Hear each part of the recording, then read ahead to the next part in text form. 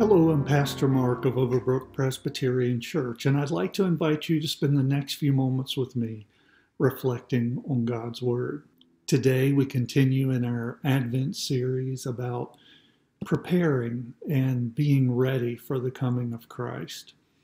We were blessed to have our grandchildren with us this past weekend, and our oldest, Charlotte, is almost 3 years old. She'll be 3 in February. And she's kind of just getting to the point where she loves to sing songs.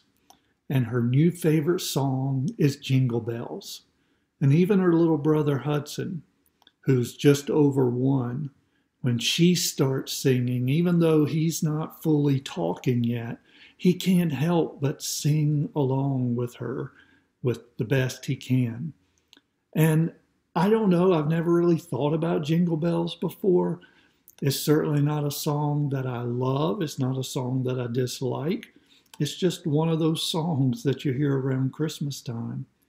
But like our grandson Hudson, when I hear Charlotte singing that song with that joy and I see her face light up, I can't help but join in and sing that song as well. Christmas time, Advent, is a time that we're to focus on the coming of Christ. There are a lot of people who celebrate Christmas but don't celebrate Christ.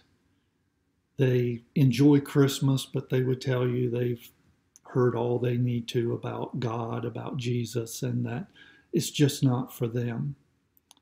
They may believe that, but I can't believe it's true. I wonder sometimes if their feeling, if their reaction to the story of Christ might be in part based on the way we've presented it.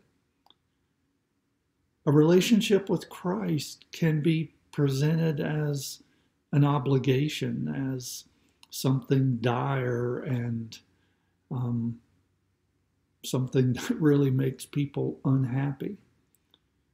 There is a cost to following Christ, to being a disciple, and yet, as Paul said, the joys, the wonder of what we receive in a relationship with Christ is far beyond any pain and suffering that we might experience now. I just can't help but think if we could find a way to share the true joy of the story of Jesus in the way that our granddaughter sings Jingle Bells, that people maybe even who think they've heard it all before might hear it afresh and anew, and perhaps might not be able to help joining in.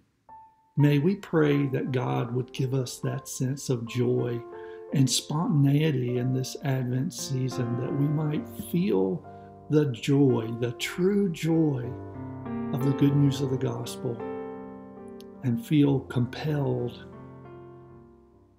to share that joy with those around us. I'm reminded of Isaiah 52 verse 7 that says, "How beautiful upon the mountains are the feet of those who bring good news, who publish peace, who bring good news of happiness, who publish salvation, who says to Zion, your God reigns." Thank you for spending this time with me today, reflecting on the Word of God for the people of God.